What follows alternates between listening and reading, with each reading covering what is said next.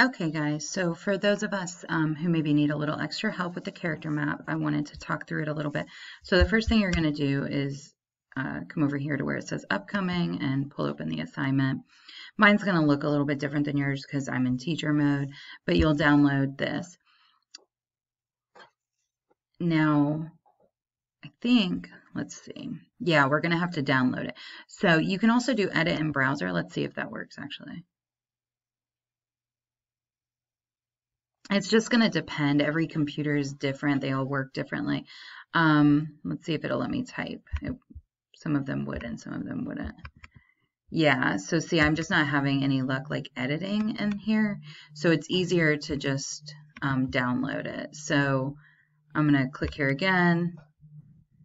And then this time I'm going to download it.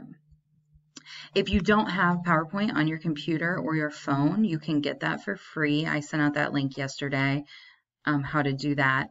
And so then always make sure you click Enable Editing. And here we have descriptions of each of the characters. So you kind of read through these and then use them, and then the character descriptions on page IX to XII in No Fear, Romeo and Juliet, and you can fill in the graphic organizer. So to get you started, we can do House of Montague on the left here. And then over here, that's going to be the House of Capulet. And then from there, you can figure out like who's related. So Lord and Lady Montague are obviously the head, so they're going to go here. And then Lady Montague over here. And Lord Capulet over here. And Lady Capulet over here. And so on. So then you kind of figure out, okay, so what is this line going to? Like this is probably their children, right? Yes. Goodness gracious.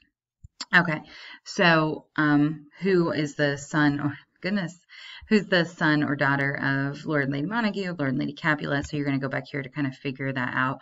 And then it's almost like a logic puzzle, kind of trying to figure out who fits where, how everybody's related to everybody else. This is just kind of getting you familiar with these characters. Don't worry about getting it exactly right, just see what you can figure out.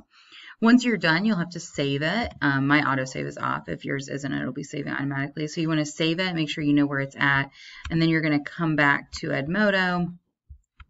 And when you click View Assignment, you'll see like a Submit button. Mine's not going to show us that. I don't know what just happened there. Mine's not going to show us that, so that's okay too. Okay, and so that should be it for your character map. Let me know if you have any questions.